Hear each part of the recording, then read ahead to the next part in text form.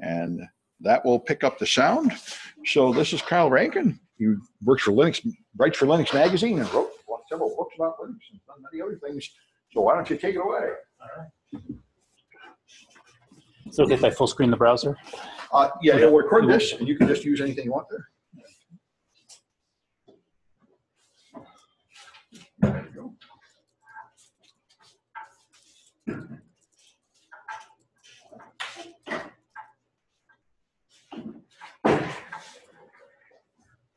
There we go.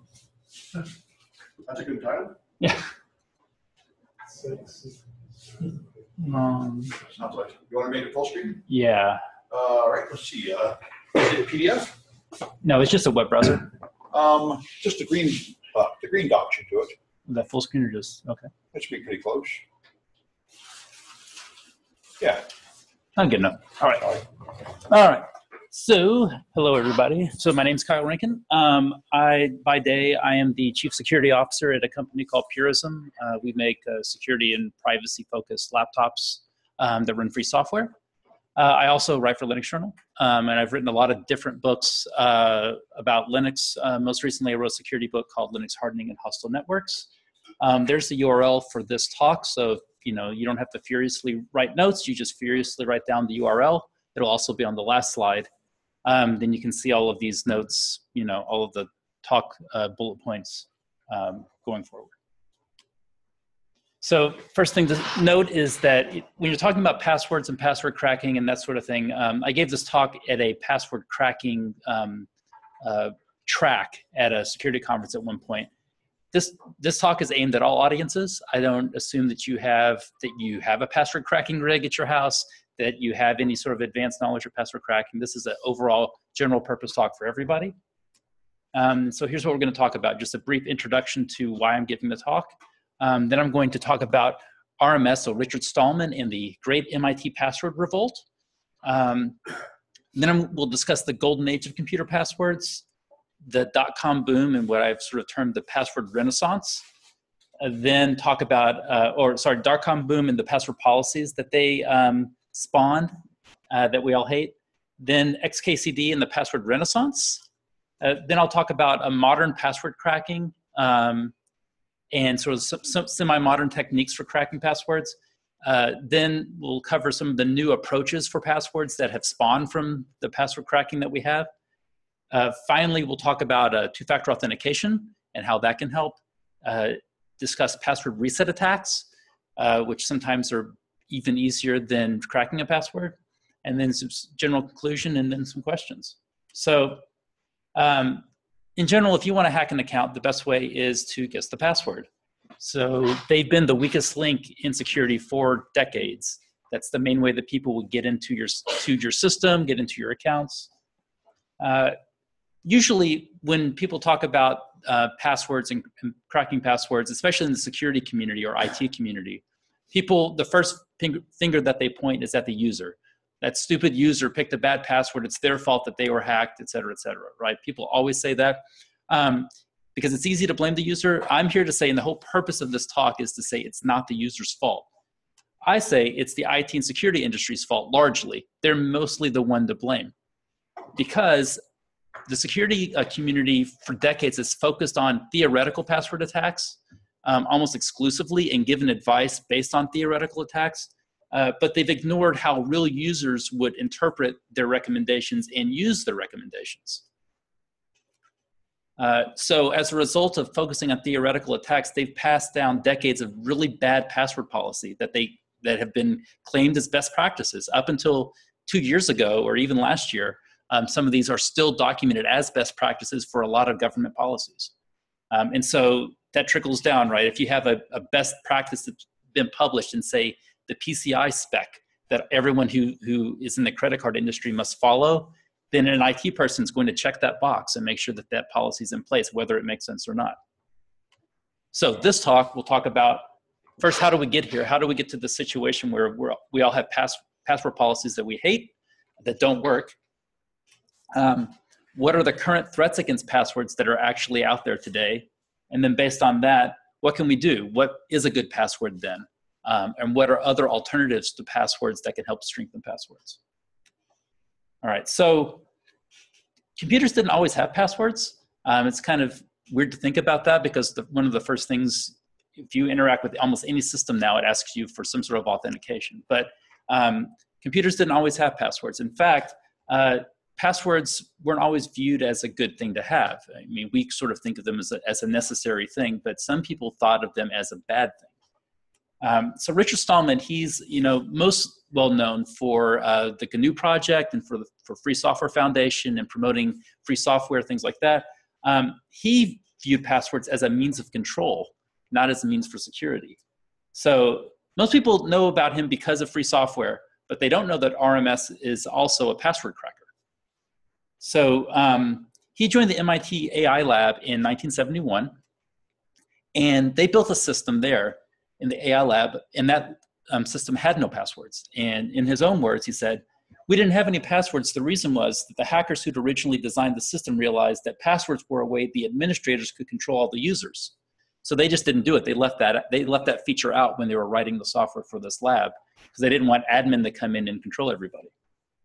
Well, eventually they put passwords on the machines at MIT, and I didn't like it. I figured out how to decode the passwords, so I sent messages to the people, all the other users saying, "Hello, I see that you've chosen the password mumble," or whatever their password was. "How about if you just type enter for your password? It's a whole lot shorter."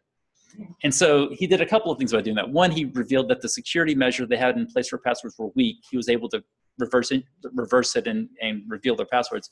And two, get people to go back to the original system that just had an empty password. And he said he was able to get about a third of the members of that lab to have an empty password based on this scheme. All right, so then we move on to now everything has passwords. So let's talk about the golden age of computer passwords. So in the beginning, computer passwords were like ordinary passwords. So passwords didn't begin with computers. Passwords started as a way to have a shared secret between two groups of people or two people in general. So for example, speakeasies during Prohibition in the United States, you would have these illicit clubs that would sell alcohol illegally. And to get in, you had to knock on the door, and they would ask you what the password was. And what's the password, see? And you'd have to say, mumble or whatever the password was for the day. And sometimes they would rotate. In fact, there's a speakeasy here in San Francisco called Bourbon and Branch that has the same sort of thing. Every day they have a rotating password. You knock on the door. If you want to get in, you have to say the password for the day. If you say books, then they take you to the library. Early on, a lot of computers didn't support passwords longer than 8 characters. And also some computers couldn't handle case, so they ignored case. So in that case, pun intended, password lowercase and password uppercase were the same. You could enter either one and it was treated as the same password. So as a result, passwords were typically just single words. If you only had 8 characters to play with, there's not a lot of creativity there. Most people picked a single word. It was usually simple, and it was usually very easy to guess. For the most part, people tended to all pick the same passwords. If you only had those restrictions, certain people always sort of congregated around the same words. So you might say, okay, well, what were the most commonly used passwords? This started becoming part of hacker lore. If you wanted to be in among hackers, pieces of knowledge that you would pass around were commonly used passwords. That was something you memorized and tried. So for instance, popular things were love, sex, secret, God, all were very popular. And of course, password. Password has long been a very popular password to use.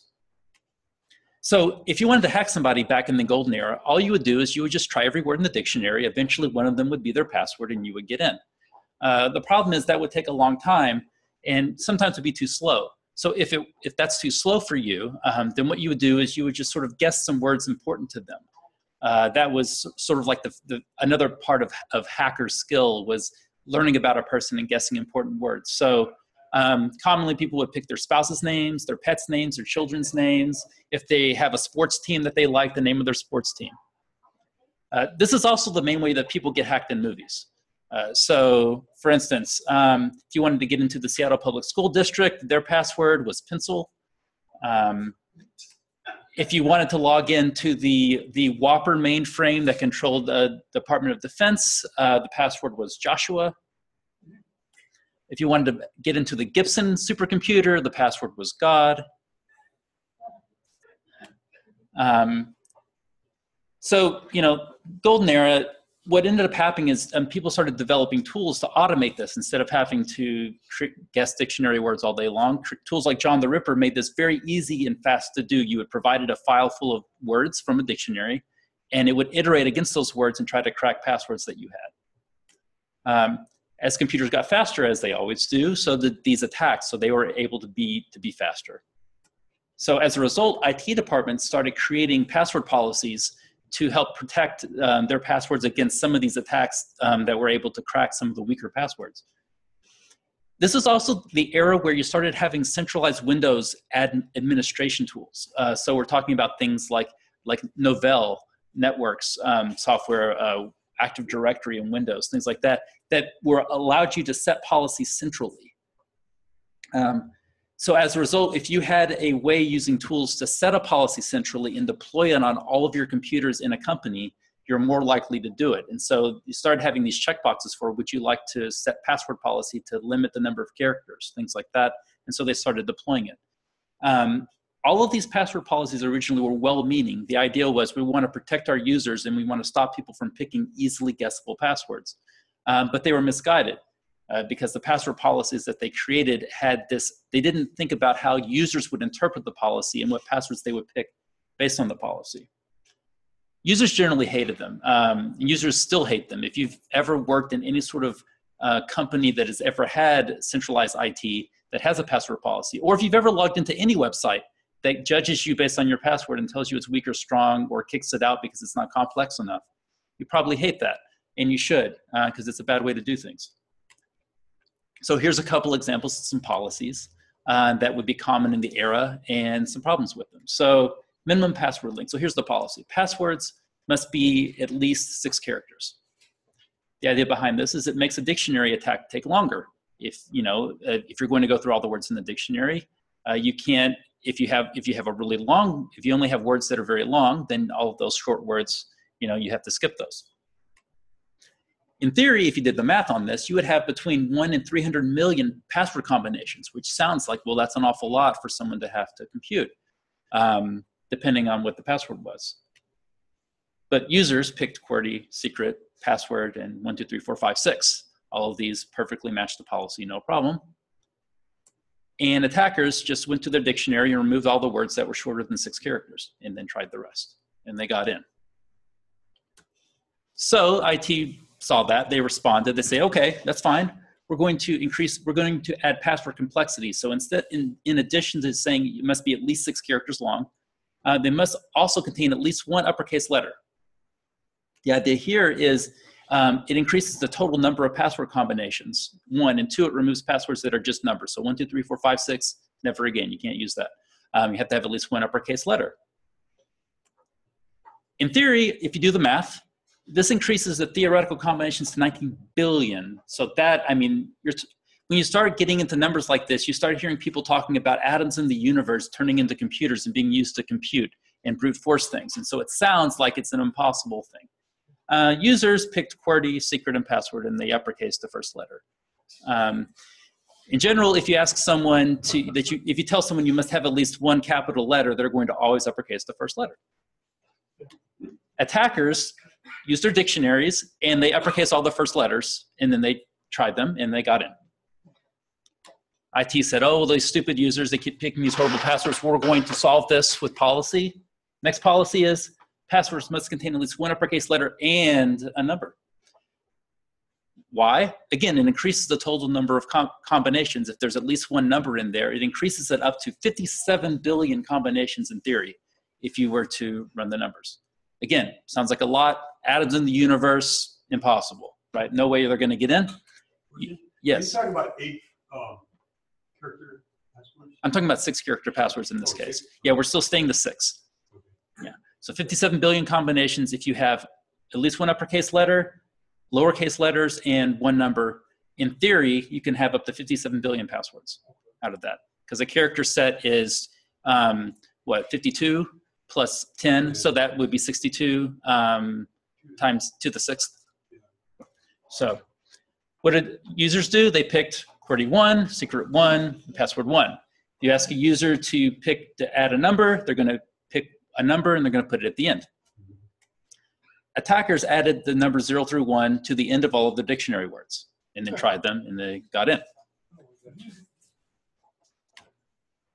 They're like, aha, we're going to stop this silly thing where people just put numbers at the end. Passwords must contain at least one uppercase letter and 2 numbers. So why did they put this policy in place? To stop users from just adding a number to the end. You know, you got to stop them from doing that, obviously. The theoretical combinations are still the same, 57 billion, because the characters, you're still using the same number of characters. You're just forcing them to have 2 numbers. What do users do? QWERTY 84, secret 69, password 11. What did attackers do? They added 2 digits to the end of dictionary words, and they got in, right? The other thing that they did was attackers started adding significant 2-digit dates if they were guessing your password. So if they knew something about you, they knew that you liked the Giants, and they knew that you were born in 1979, then they would guess Giant 79. If they knew that your wedding anniversary was a particular year, they would use that year. Things like that. Because people typically, if you give them 2 digits, if you give them 1 digit, they're going to pick the number 1. If you give them 2 digits, they're either going to pick 11, 69, or they're going to pick some year that is meaningful to them. That's just how people are. So then IT said, okay, well, we got to stop this. People are cracking our passwords. Computers are getting faster. It's the user's fault. We're going to stop this by saying passwords must contain at least 1 upper character, 1 number, and 1 symbol.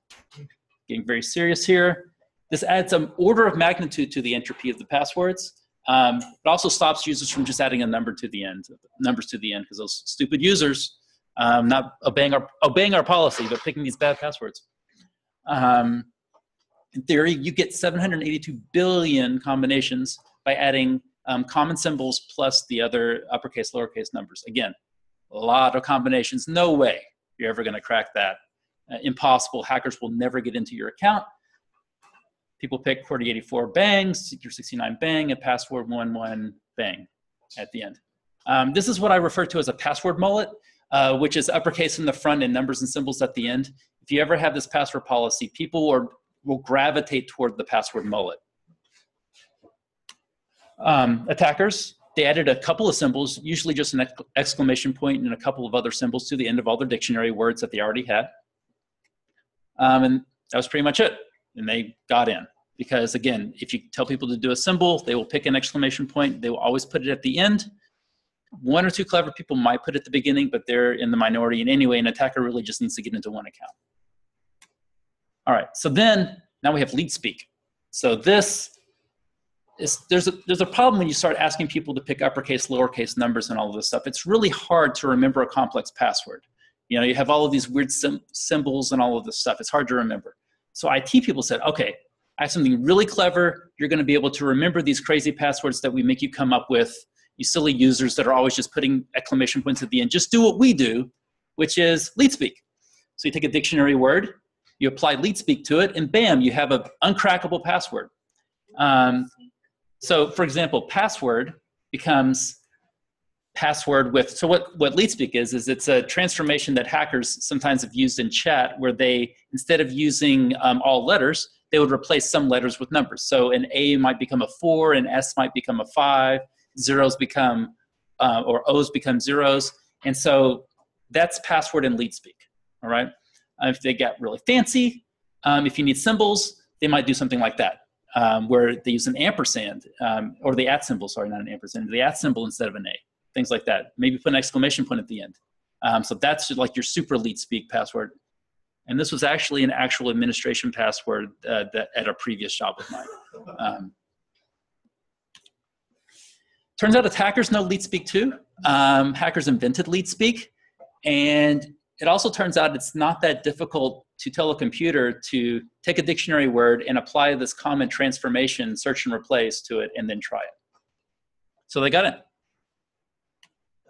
You know, there's certain apps that generates like password management apps Mm-hmm. that they generate long, complex passwords, 16 or longer digit combination. I'm just curious, what I mean, it must be the same algorithm because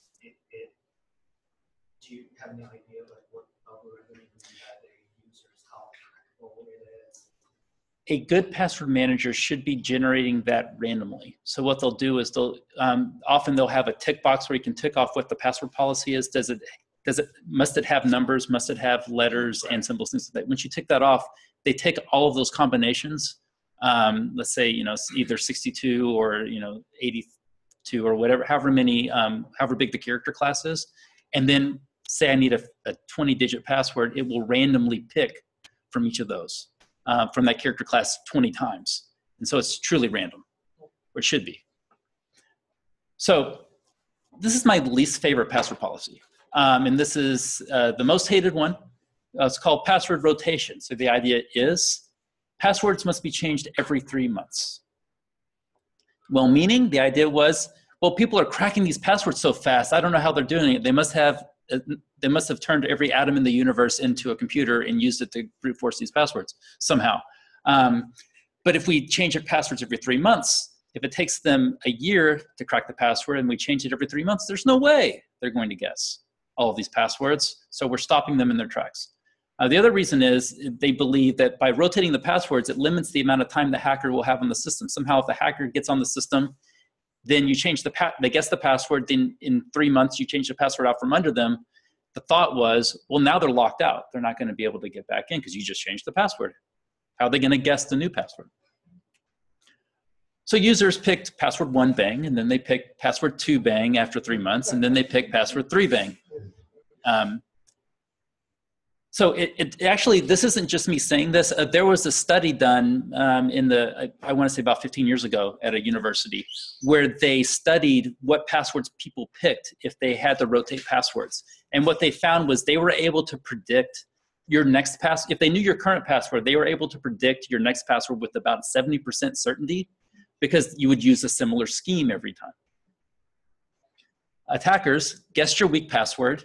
They learned what your scheme was, so they were able to guess future passwords. And then they put in a backdoor within hours of the hack.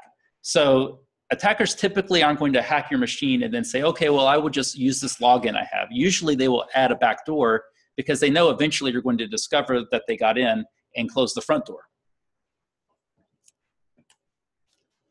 So, as you might tell, there's some problems with these password policies. So basically they're bad for everybody but hackers.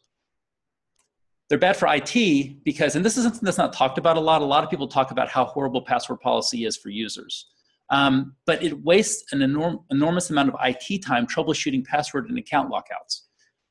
So I used to sit across from the help desk team at a company, and you could tell I would get to the office early, and there's always, in a password rotation time, there's always at least one person standing at that cubicle waiting for the help desk team to get in because they went to the office early that day, they got locked out of their account because the password rotated on them, and they needed help with the IT team to unlock it.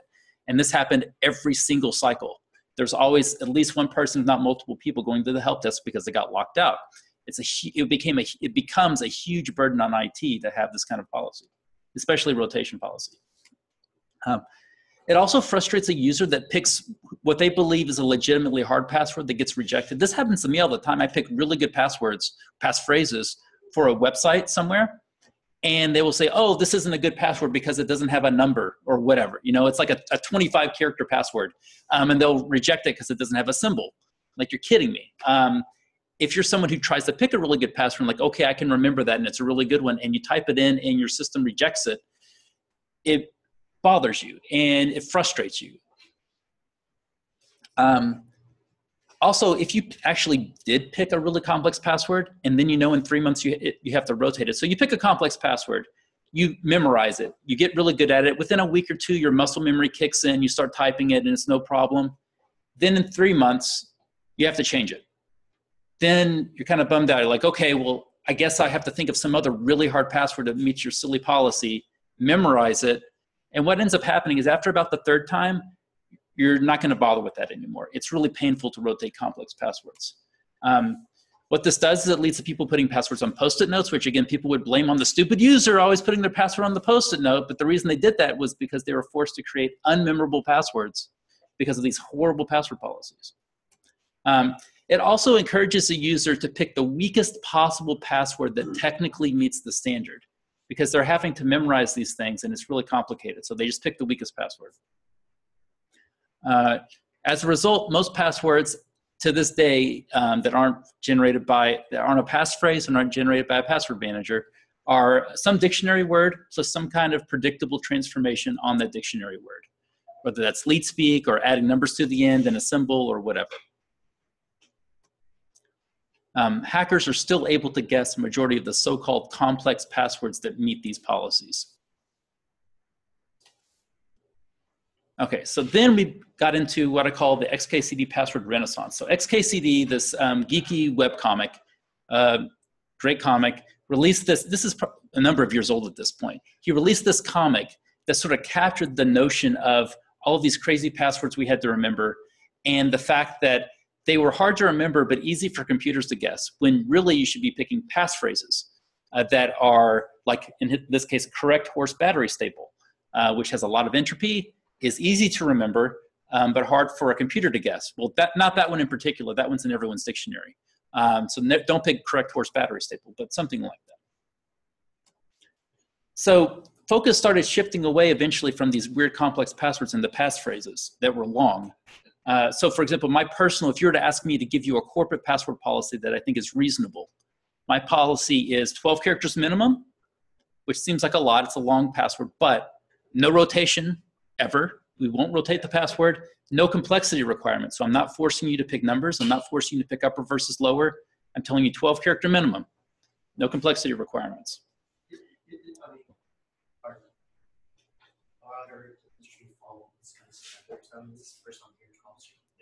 So the reason I say, I say 12 for I picked 12 for a couple of reasons. One, well, I think I say why here. So first, theoretical combinations is 95 quadrillion if you pick a 12 character password. If you're going to talk purely on the numbers, let's just do the theoretical attacks, which as we've shown isn't a great way to measure things. But for people that have to argue that way, 95 quadrillion. So that blows away even 8 character super complex passwords that are like bank industry standard kinds of things, right?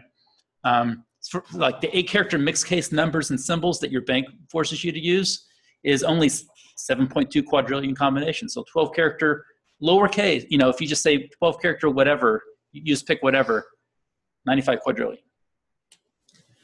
If you don't rotate the password, you encourage the user to pick a longer. So when I've given this policy out in prior companies to say it's 12 character minimum, but that's the minimum.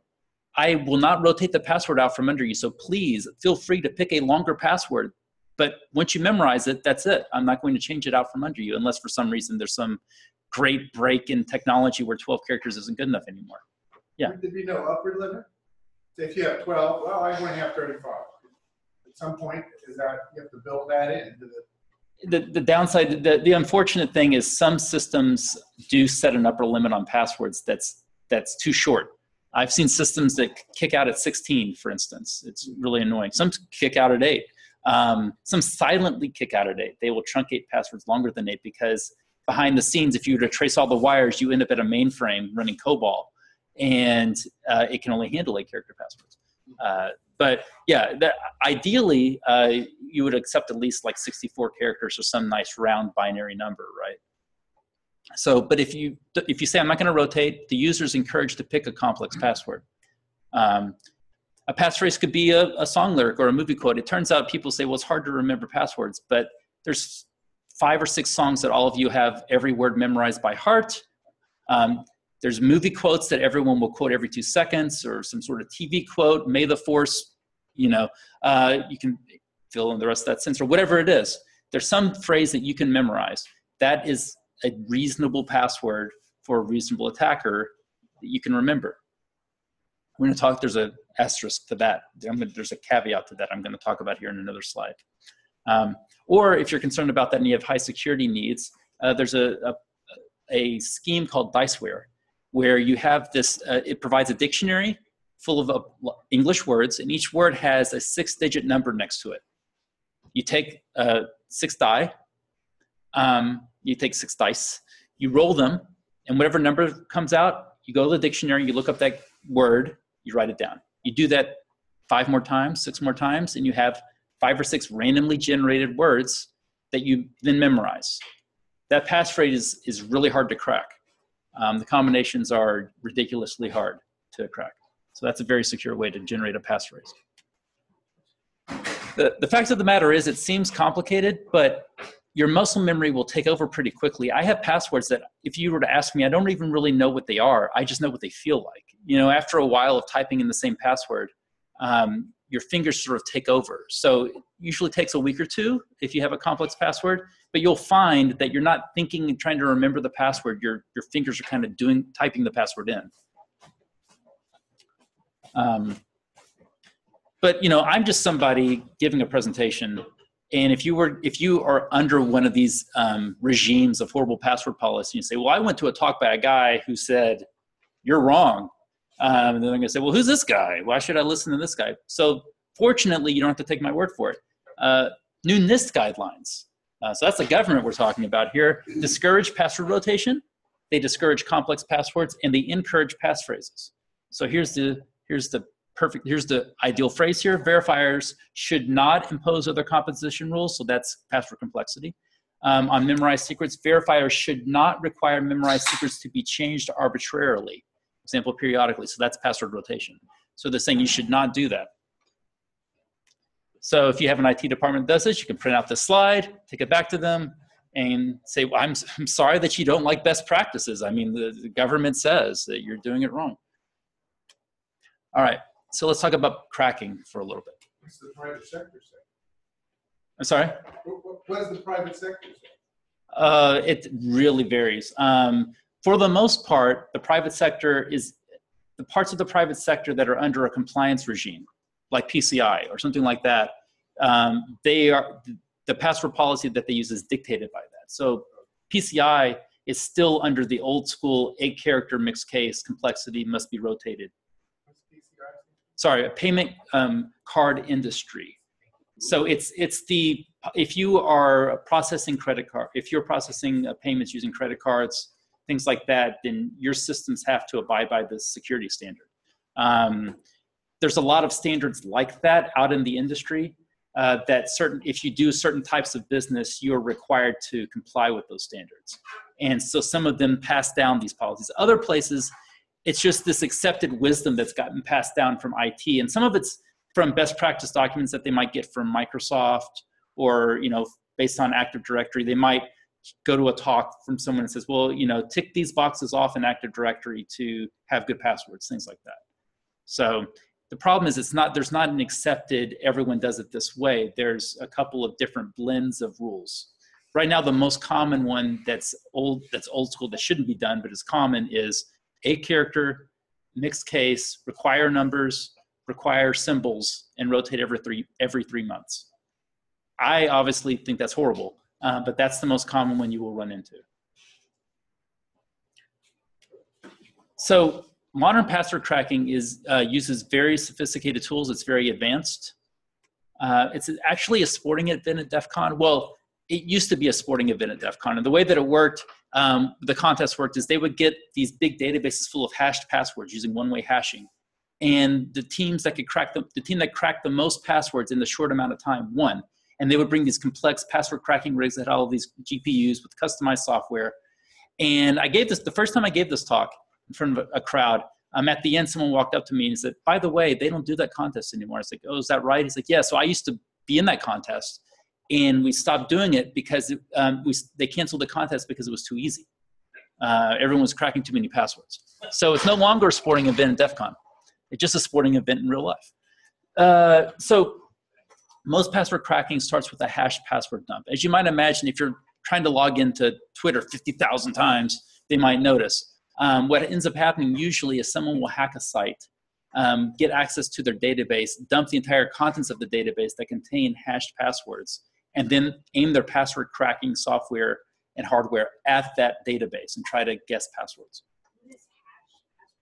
Sorry, sorry for not explaining that. So normally it's, well, some people still do it, it's considered a bad practice if you were to give your password to a site for them to store the password as you typed it in their database. So if your password was password, for them to put the password stored in the database in plain text without any encryption. So hashing is a kind of encryption that only works in one direction. So I take your password and apply this algorithm to it, it turns it into a long string of digits that only works one way. It's very difficult to take that long string of digits and turn it back into your password, but it's relatively fast to take your password, apply that algorithm, and convert it into those digits. So the way that it works is the database stores that stream of random digits. When you log in, they take your password, perform that math on it, and then it gets that output. They compare that output to what they already have in their database, and if they match, then they let you log in. That way, if someone cracks the database, they get this long string of encrypted text that they can't immediately see what your password is. They have to work for it. So the way that password cracking works is they have a list of dictionary words and things they want to guess. They apply that math and see if it matches. And they just do that millions of times a second and eventually, hopefully, get a match. Because they start with a database dump, this lets an attacker take this offline, try to guess passwords on their own time, on their own hardware, without the victim noticing. There are tools like Hashcat, which supports not only a lot of different algorithms that people use to hash passwords, so that math, there's a lot of different ways to do it. They also allow you to point to huge dictionaries, and serious password crackers have enormous dictionaries full of all these different combinations of words. Hashcat supports transformation patterns. So what you can do is you can say, take every word in this dictionary or these dictionaries of billions of words, and then try those, and then apply leet speak, and then try that. Or they can say, take every word in the dictionary, and then also add 2 numbers to the end, and try that. Things like that. It's amazing. As a result, they can, your so-called complex passwords that in theory would take billions or quadrillions of guesses, they are able to reduce that down to a very small number of guesses because they're guessing just the most common, most likely things. They're not trying to guess every random string in that combination. They're starting with dictionary words and then manipulating those dictionary words. So the number of guesses they're trying may be only 500 million guesses or 1 billion guesses instead of, quadrillions of guesses. There's also a version of Hashcat called OCL Hashcat, and that can use your graphics processor, which is a lot faster than your regular CPU, to accelerate it. So if you use your graphics processor, you can do way more guesses in a second than if you were to just use a regular CPU. So for instance, I tried this out in 2012. I wrote an article. This is like, what, 6 years ago now? I decided I wanted to write an article about password cracking and how to do this. So in 2012, I bought a $280 graphics card. And back then, for $280, I could get a graphics card that could do 350,000 guesses of MD5, which is a hashing algorithm that is no longer hopefully commonly used too many places, but back then it was still used for a lot of sites. It could do 350,000 guesses per second, right? So if you assume I want to guess, a couple million, if I wanted to do a couple million guesses, that wouldn't take that machine very long, and it didn't cost me a lot to make. Nowadays, the number's way higher. People have very sophisticated rigs that can do way, way, way, way, way more guesses. Okay, so now let's talk a little bit about the RockU hack. So the fact is most people end up reusing passwords across sites. If you can guess, attackers know this. So what they do is if they hack a password on a weak site, they pick a vulnerable site, they hack it, they guess some passwords. They see your username, which is usually your email address, your password. What they do is they then go to popular sites like Gmail and other places and try the same combination. They say, well, they use this password and this username on this site. I bet they use it on more than just this site. So once they guess a password once, they go to every other major site on the internet and try it and see what works. And it often works because people usually pick the same password for multiple sites, although you shouldn't. If the attacker can get access to your email account, then what they do for the accounts they weren't able to guess, they trigger a password reset on Twitter or whatever, which sends a handy little email to the account they just owned, and then they don't have to guess the password, right? They now have access. So in 2009, there's this company, RockU. And what they did was they provided, this is in the age of Farmville and all of these, apps that were running on Facebook. So they were a company that created apps that ran on Facebook. And so they were hacked, and that hack exposed 32 million different user accounts. Very big hack at the time. Problem was they stored all their passwords in plain text, so they didn't use the hashing that we were talking about. So as a result, when the hackers got this database, they just had 32 million users worth of passwords, all in plain text, sitting there to look at. This became a treasure trove of popular passwords to try everywhere else. Up until this point, people just had to kind of guess about what were popular passwords people were using these days besides password, because everyone knows that's the most popular one. This helped prove that, though. People started performing statistical analysis against this database and said, it turns out password 1 still is the king of all passwords. But then they started rating the commonality of all this. And then they started coming up, what's even better is some people had really good passwords, right? But it was in plain text. So now people had really good passwords that were in active use in the real world and probably used other places. Everyone immediately added this database to their dictionaries and tried it everywhere.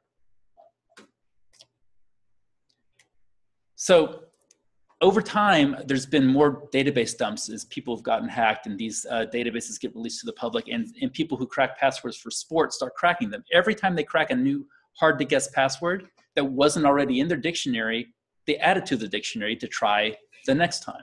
So as a result, all the really advanced password crackers are adding to their database every single time, and they get bigger and bigger. The cracking itself is getting faster, it's getting more optimized, the tools are getting better, the hardware is getting faster. Attackers want to crack every single hash. They don't want to wait. So attackers are adding even more and more exotic dictionaries because it's not good enough just to crack 85% of the passwords in a database. They want to crack 100%. So in 2013, again, this is not that long ago now, or I guess this is a couple years ago now. So think about the state of the art. They describe an article where crackers were using the Bible, Wikipedia, and YouTube comments to feed their dictionaries because there were passwords they couldn't crack otherwise. Using these sources for dictionaries allowed them to create really complex and they cracked some crazy passwords, such as "give me liberty" or "give me death" was a password that they cracked using those as dictionaries. They also cracked "in the beginning was the word." Again, that's like a hard password. They were able to crack it because they used the Bible and Wikipedia as a dictionary. So what this demonstrated is that in certain circumstances, passphrases, if you pick a passphrase and there's a chance it might exist on the internet at large, that could be at risk, which isn't great news if you followed my advice a minute ago, which is to pick a song lyric that you know. It's iffy. So I'll talk about what makes a good password here in a minute. I still think it's okay to pick passphrases to a certain point, but in any case, we'll get into that. So what's a good password?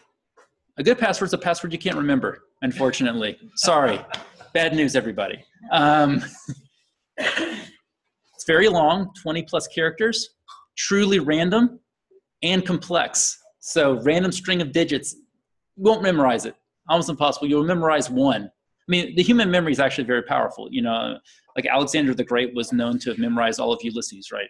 Was it Iliad, sorry. Not Ulysses, that's a different author. Yeah. So he memorized the entire play, the entire poem. But so our human memory can do this, but it's very difficult. And if you ask people to do that, they're probably not going to do that. Also do that and use a different password for every account. That's also something you actually legitimately should do. This is all impossible. I'm asking you to do very difficult things. So it's hard to do this. So use a password manager. That's what password managers are for. Password managers make this easy to do, this hard thing to do, easy to do. All right? So really you do suggest a password manager? I do. Yeah. Pick a password manager. That makes it very easy to give every single site its own password. Tell it to generate the password for you so it's truly random. You don't even have to remember it. You just have it locked down in your password manager. Yes. What's a good password manager? Oh goodness. So I like KeePass, or there's a family of password managers called KeePass. It's open source. It's free software. It's a local password manager, which means it runs across all the different, Windows, Mac, Linux. It's local, which means it just sits on one machine. It's not sharing your passwords to the cloud anywhere. So you don't have to worry about whether it's encrypting it properly to share on the cloud, although it does use strong encryption. And it includes a handy little password generator. Now, and it's free. There are a lot of other, the downside to a password manager like this is that it's local to your machine. So a lot of people don't just log in to a site from their computer. They use a phone. They might have 2 computers and a phone or whatever. So there are password manager services like LastPass, 1Password that are cloud-based. And there's a pro and con approach there. So on the positive side, it makes it easy to synchronize your passwords across all of your devices. They're optimized for logging into websites. So it makes it very easy to log into all of your websites and use different passwords. It's very easy to use. The downside is you are storing all your passwords on a third party. If they were to ever go bankrupt, you'd have to figure out what to do.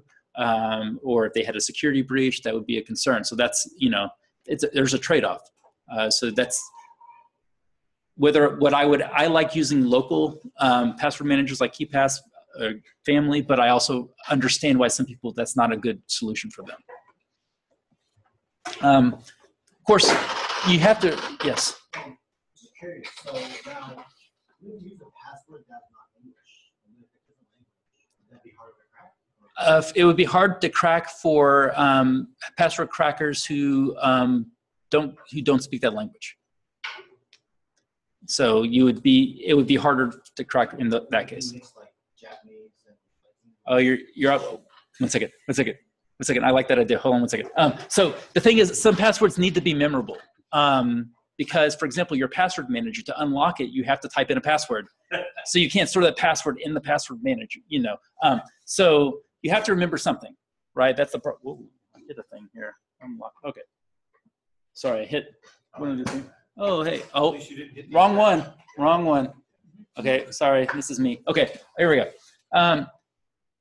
So you have to remember some passwords, unfortunately. So how strong should those passwords you remember be based on all the things I just said? It depends on what your threat is.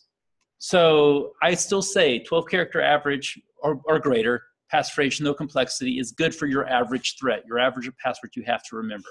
Because again, not just your password manager, but you have to log into a machine sometimes. Sometimes you have a disk encryption phrase that you have to type in, things like that. So this is reasonable, I would say. For advanced, if you have an advanced threat, if you are under attack and you really are concerned, then I would say a 5 to 6 word diceware password. That's where I said you roll dice and you look up the words.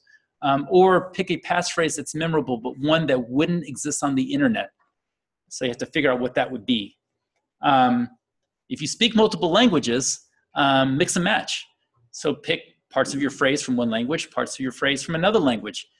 Computer languages count too. So if you are a programmer, you can pick some English words and some programming words. Why not? All right, so that's passwords. But the thing is, passwords sometimes aren't sufficient. There's other things that we can do to help make our passwords and logins even stronger. So we're going to talk about two-factor authentication. So there are 3 main categories of authentication. There's something that you know, there's something that you have, and there's something that you are. So passwords are an example of something you know. It's something stored in your brain. You memorize something. The best insurance against password cracking, in my opinion, in addition to the other steps I said, is two-factor authentication. And the idea behind two-factor authentication is that in addition to the password, which is something you know, you also need to provide some other factor that comes from a different category, so that's not something you know. So for example, something you have might be a key of some kind, a token. Your phone is often an example of something you have, or something that you are. And something you are, biometrics is usually what's meant by that. So fingerprints, DNA, your signature. For example, on your credit card often, some transactions on a credit card use all 3 of these factors. So one, you have something you have, which is the card. You have something that you know, which is the PIN. And then something that you are, which is your signature. The idea is your signature is supposed to be unique to you and not forgeable by someone else.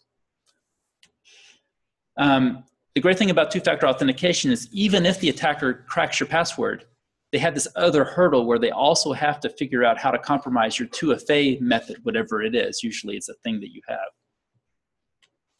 have. And for the most part, most two-factor authentication methods these days that you run into are usually a form of something you have, the second factor, something that you have. Usually not biometrics. Usually if you run into that, they use all three, and biometrics is one of them. So here's some examples of two-factor authentication. What about, you're doing thumb versus retina? Isn't it always the deal, like, that's not a great idea because then someone may want to just take your thumb? Yeah, I mean, I could do a whole talk on how I don't really like biometrics. So of the three factors, something have and aren't, I think biometrics is the weakest of those for a couple of reasons. One is the fact that it's not a secret for the most part. Fingerprints aren't secrets. Imagine if you wrote down your password on a Post-it note and left it on everything you touched, right? You could have both have a similar place, right? Well, it also turns out that I have a copy of your face right now, and if I took a picture of it, I also have a copy of it. Your fingerprints you leave everywhere. All of these things aren't exactly secret. Your DNA, like one day people will have DNA for authentication and think it's super advanced, but you leave your DNA everywhere. Bad idea, right? And someone will hack it. And so here's the thing. And the other problem is, so that's one problem. The other problem with biometrics is that it's hard to revoke. You can revoke a fingerprint authentication 10 times, right? Then you're done. You can revoke a retina scan twice at best. It also is not very good for accessibility. Some people don't have fingers. What you're supposed to do, right? So that said, for example, a lot of phones, you will use your biometric, your fingerprint or your face to unlock. It's the weakest form of authentication, in my opinion, but it's still stronger than nothing, which a lot of people, if faced with the option of having a passcode or nothing to unlock their phone, would pick nothing. And so it's better in my opinion, to use a fingerprint, which is way more convenient than a passcode, than nothing at all, if those are your choices. Now, I still think using a passcode is better for a lot of reasons. All right, sorry. I think they can make it better. What they can do is you have to choose 3 fingers. It could be any 3 fingers, and the scan could be like this, this way. I think that's part of the problem. You're assuming just one finger. If it was 3, you have to figure out which 3 fingers. Yeah. So I'll end my biometric rant here. If you want to hear me rant about it more, we can talk after. I'm happy to do it more. So anyway, let's talk about some of the most common ways of doing 2FA with something that you have. One of the most common is SMS. So the way that this works is you log in, and then you'll get a text message back that has some sort of multi-digit code, and you enter in that code. And the idea is only the person who has that phone should be able to have that 6-digit code sent to them. And so it proves that you have the phone in your possession. So if an attacker guesses your password, they don't have your phone, so it sends a text message to you, not them. Of these options that I'm going to list, it's the weakest choice. Unfortunately, hackers are starting to there's certain methods out there to intercept SMS. There's one of them is a flaw in the protocol itself that telecoms use, that cellular providers use for SMS. The other flaw is that attackers are finding it very easy now to get your phone number transferred to their phone. This sounds far-fetched, but it happened to a friend of mine. He was complaining one day that, hey, my phone's not working, so contact me through some other means. And I pointed out to him, you should check to see if you've been hacked, because you should change your passwords, because someone's taken over your phone. And sure enough, they had gone to the local, Verizon dealership or wherever, and convinced them that they were him, lost their phone. Could you please transfer my number to this phone? Oh yeah, sure, happy to help. And they did. So that's the other problem. So that's a problem with it. Still better than nothing, though. A lot of people in the security community will go against this sort of thing. But the thing is, it's still better than nothing. Actually, there's another way. I could just, if I'm a pickpocket, take your phone, take your chip, put my chip in your phone, and now I got your number. Sure. Yeah. So it's better than nothing, but it's the weakest of these options. The next option is a push notification sent to your phone. Sometimes you'll have a vendor that says install this app. Duo is a popular choice for this, where you have this app on your phone, and when you log in, it sends a push notification to your phone, and you accept it, and then it says it's okay. I like that method because it's very convenient. Instead of having to enter in a code and worry about all that, you just say okay, and it's fine. Unfortunately, the security of it depends on the security of the phone. So if your phone's hacked, then potentially they could intercept that. If also the strength of the security of the app itself, whatever app you're using for this function, if it's hackable, then it's less secure. Next option up is TOTP. So this stands for time-based one-time password. What this does is, if you've ever seen this, what will happen is a common form of this is Google Authenticator. So with Google Authenticator, you'll log into a site, and then you'll go to your phone and look on your phone, and they'll have this 6-digit code that every 30 seconds changes. And essentially, there's this secret that you have on your phone that the server has, and you both take that secret, apply the current time to it, and you get this, and it converts into a 6-digit number. If those numbers match, you get in. And the idea is only your phone or your device that generates this code should have the secret that makes it. So this is a way to prove it. Prove that you have the device. This is very secure because it uses this shared secret between the server and you. And you can use either a hardware token often that has this, or you can implement it in software. I like this approach. It's very secure. And finally, there's something called U2F, Universal Second Factor. And the idea here is it uses a key that's inside of a hardware token, like a YubiKey, or there's all these different tokens that implement this. Think of it like a USB thumb drive. You have a thumb drive. When you log in, it says, insert your thumb drive. You insert your thumb drive. It sends a challenge directly to the hardware. The hardware proves that it has a secret, sends the response back to the server, and the server says, only the person who has this thumb drive could respond this way, so I authenticate you. It's very secure. It's very simple. You don't have to enter a code or anything. You just have this thing. You plug it in, and it works. It's not implemented in a lot of places. For some, universal second factor is not universally used. And it sometimes depends on browser. Like Chrome and Firefox and major browsers now all support it, but it's not being used everywhere yet. But it is a good choice if you can do it. All right. So the thing is, passwords aren't always the weakest link. We've been talking a lot about how it's the easiest way to get in, but it's not always the case. Sometimes it's easier to attack an account using the password reset function that the account has. So the way this works is you, through some means, get access to the user's email account, maybe guessing that password, or they leave their machine unlocked or something like that. Once you have their email, then you go to the site that you want to log in, trigger the password reset. The password reset comes in to the email, and then you have access to their account. If you do have two-factor authentication, that can help against this attack in many cases. In some cases, the attackers can potentially go to that site and socially engineer them to turn off 2FA. So think about it this way. I have access to your email. I've lost my password. I go to your bank or wherever and pretend that I'm you and say, hey, I'm sorry, I lost my phone and I can't get into my account. Could you please, I got a new phone. I lost my old phone. I need to reset my 2FA. Could you turn it off for a minute? And if you're convincing enough, you can convince them sometimes to do that. And then you can reset the password, turn on 2FA or not, and then you're in. Another option, of course, all this ties into email. Facebook is saying, well, why should everyone just use Gmail? Well, you should be using Facebook for this instead. Sort of like not really a battle, but it's sort of like, who do you trust more for security, Facebook security team or Google security team, right? So Facebook is saying, well, you should just use your Facebook account, which is, we have a lot of security. We have smart security people working here who protect your account. So they've created something called delegated account recovery. And what that does is, if you have a site that supports this, when you want to reset your password, instead of sending it to your email, it would communicate behind the scenes to a Google or to a Facebook API.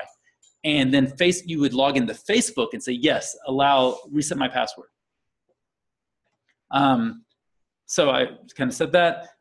It's a new protocol. It's still in a closed beta, so we'll have to see whether that becomes a long-standing option or not. All right, so in conclusion, it is possible to have strong authentication today. Unfortunately, the security community can't really agree on what that looks like yet. Everyone's still sort of arguing about what a strong password is. We also, generally speaking, still repeat all of the mistakes today in the security community that led to bad password policy to begin with. And by that I mean, well, first, it's important to note that attackers have always focused on real users from the very beginning. They were focused on, okay, what is a real user going to pick as a password? And they've always think about the user's impact on security. Unfortunately, defenders haven't always done that, but it's time for defenders to do that. Defenders have long ignored the user. And for example, in the security community, researchers often just sort of focus on hacker movie type attacks, you know, or the government's out to get me and I'm going to focus on that threat and all of this crazy stuff. And at the expense of thinking about what a real world user using an account is going to do. So researchers sort of need to shift their focus away from theoretical movie attacks into real users. IT, it's very easy if you are in IT to say, well, what's the checkboxes that I have to check, especially for security? I'm required to do these things. Okay, did that, and not question it. IT needs to start questioning these so-called best practices. It's way more work. So, you know, I worked in industries that required me to comply with PCI. And so I was, you know, it would be very easy to check a box. I needed to do some of these password policies that I think are awful. But I took the extra energy to fight that and say, I think this is bad security. I'm going to use this policy instead and demonstrate that it's stronger and then get what's called a compensating control for that. But it takes effort. And it's a lot easier to not do that. So, but to make the world better, IT needs to resist just checking it off and needs to fight it. But to do that, you have to have better security education across the board. You have to sort of empower IT to understand why something maybe isn't a best practice. So that requires good security education for everybody. And finally, I would say stop blaming users because it's not their fault. They're just doing what you told them to do. All right, so additional resources, including some of these things I referenced. So any other questions? What about the login? Like just making the login longer? How much would that be? 30% an improvement versus just having a better password? It's the login's not a secret. No, I'm saying like, you know, if you have, you know, 10 users with similar, you know, logins, you know, making it somewhat longer, that helps you with only 10%. I mean, I wouldn't be able to apply a percentage. I don't know. I don't think the logins aren't a secret really. So I don't know that trying to pick a weird login would necessarily help you because when they get the password database, your login's right there. So they're just trying to get your password's the thing that ideally in a database should be encrypted. They typically don't encrypt your username. So, yeah.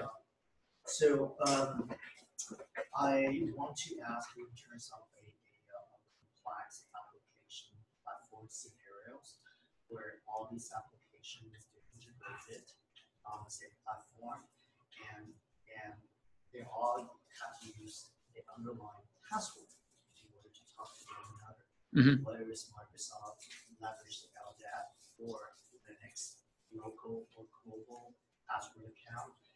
So what is your take in terms of like what you just said? I mean, I do get it from a user perspective, but from an application perspective, is that something hacker actively engage as well? And thoughts on that?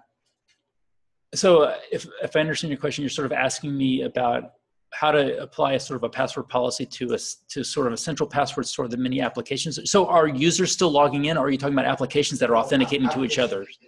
Just Oh, in that case, you can get away. So, I mean, one approach is to use TLS for that.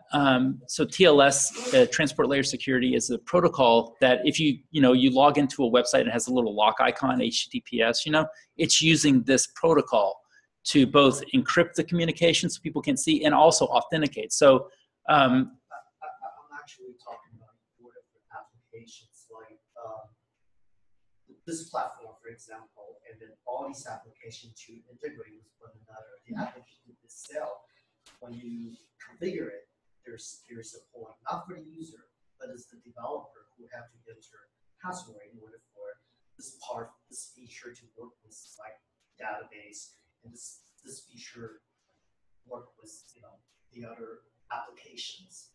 So user never get to see that, and that's a vulnerability because if the hacker can get it, they can basically crash your apps. And I'm talking about like enterprise application platform. Mhm. I don't know if that makes sense or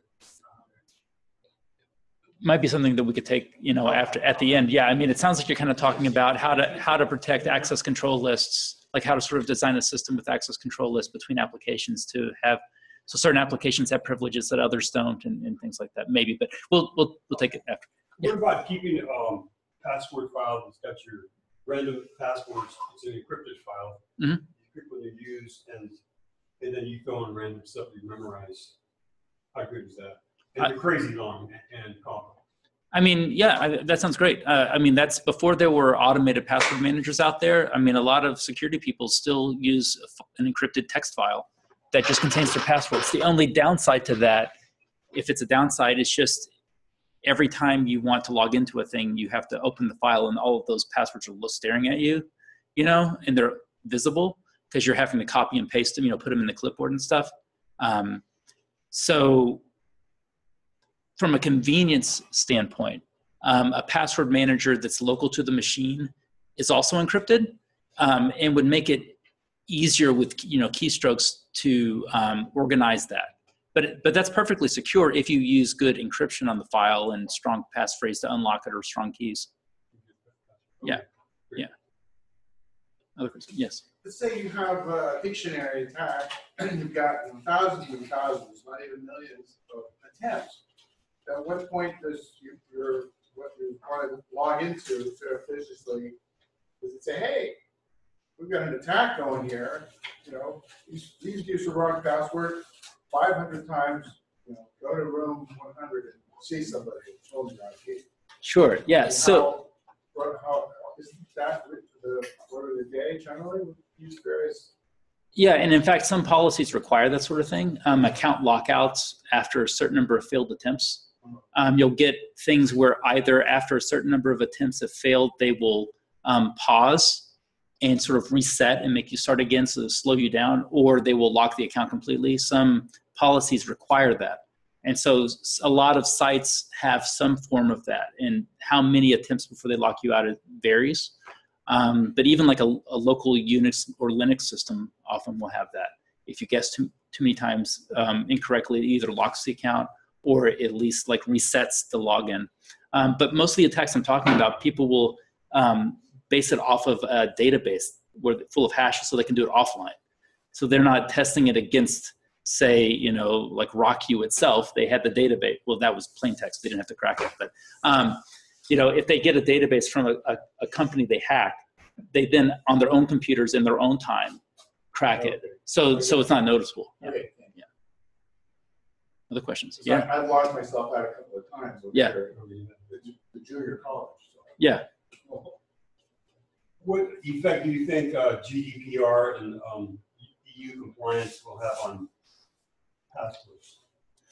Well, I think it's causing sites like potential. Some people have said that today's Twitter password reset may have resulted from them actually looking at what they were logging to make sure that they were compliant. I don't know that that's true, but some theories were, they were finally looking at what they were logging to see if they were complying with GDPR, and saw that there's some passwords in there. Whoops.